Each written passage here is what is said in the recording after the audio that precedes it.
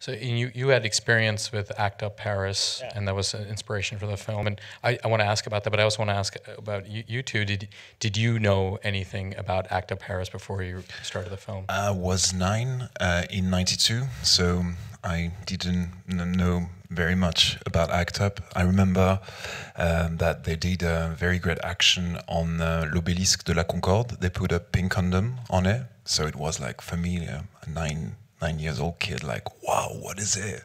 But about the message, about the political aspect, I didn't know anything about it. So how did you prepare? How did for you as well? Well, I had no idea. I'm Argentinian. I grew up in Argentina. So no, I say that because I was not in France, so I can imagine that maybe if I had been in France, I would have seen the pink condom. But no, well, that's something to see. Too right? bad. I know. There were some associations in Argentina, like equivalent associations, but no, ACT UP I didn't. So we read books. We had access to the audiovisual archives from France, so we could see like all the news from that time, in which you would see all the actions that they were carrying out. And then I saw a film called Silver Lake, in French is View? Silver Lake View. Silver Lake View, which is a documentary that is just like so raw, and you can see how bad the sickness can affect your body. It was a very good film to understand how deep you can go. And then what else? We had the Didier Lestrade book. The book, yeah. And we had a conference with Philippe Mongeau, the co-scénariste. Yeah.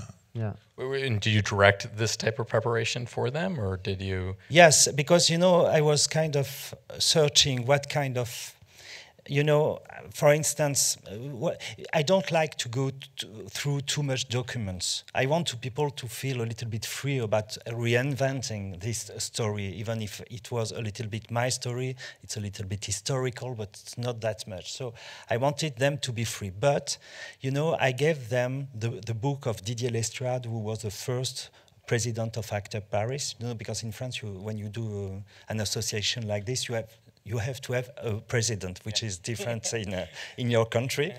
We are very formal. I don't know about that. So I gave them the book of Didier Lestrade because I wanted them to understand how we were talking at this moment, what words we were using, what kind of tone we had when we were discussing. And, because when I didn't ask them to imitate people of this period, the real people. I told them that I wanted to hear the voices during the debate that I heard 25 years ago. So the book of Didier Lestrade was very interesting for them because they knew what was the topics at the moment and the way we were talking. So that was mostly what I was searching for. Well, I think it's really interesting, the film. Like there's little introduction into this world besides that very short, this is the first weekly meeting, and just describe it. And then so much of the film is these meetings where you really get a sense of just the power and the struggle that's going on there. And I was just, how did you approach those scenes? Because filming a room of people talking cannot be as dynamic as it appears in the film. And I wonder what the approach to that was. Yes, I was a little bit afraid of that, of course, because you are very brave when you write a script, and after when you have to direct that, you are a little bit, that's more difficult, I think.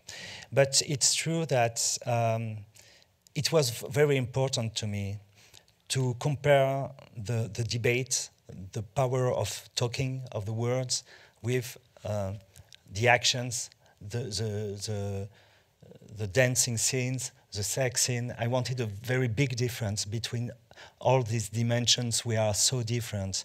And so I wanted, all these debates, the amphitheater, to be like a brain, with people connecting to each other and creating visions, like actions, like posters, like new slogans. In contrast, in those scenes, the very public meeting scenes, there's also these intimate sex scenes between the two of you. And I'm wondering, how did you go about shooting that, and how did you two develop your relationship on camera? Because it seems very intimate throughout the film. Well, the second working session that we did when we were auditioning, he asked us to be bare chest and just lie down on a couch and just try to be together and improvise. We had some little dialogues that he invented for that scene, but then that was mainly an improvisation. So maybe the sex scene you wrote did taking things from that improvisation.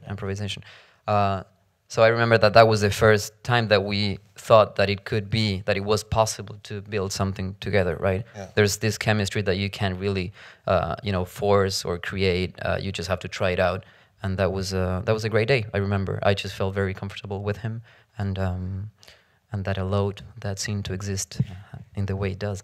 Yeah. And we had 2 rehearsals before the shooting, in underwear, not naked, but. It helped us, I think, to be more relaxed on the shooting. Yeah, we found like this kind of choreography that then we could inhabit, and we did it on the shooting. Yeah, really. At the end, we rehearsed. We did a lot of rehearsal during the shooting because it was very hard to find the positions and everything. Because and it's there are 2 cameras. Yeah. Yes, because you don't. They are very generous with the film, so they did all that for me, for the film, but you cannot ask them to do it like 10 times. That's not possible. So that was 2 times, I think, twice. Yeah, then we were doing some dialogue, some moments. No, it was... Well, it was a whole day of working, and it was very 10 hours hot. of sex. So all the sweat that you see in camera is Real just we were sweat, sweating because we had lights everywhere. It's not that we were... Super Yes, hot. but it works. I mean, it's one day, and it's like 12 minutes in the film.